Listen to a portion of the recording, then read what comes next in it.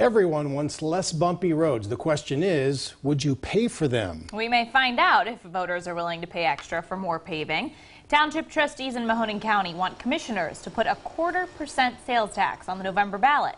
It could generate $8 million a year for paving projects and fixing bridges. They would be concentrated in less populated areas.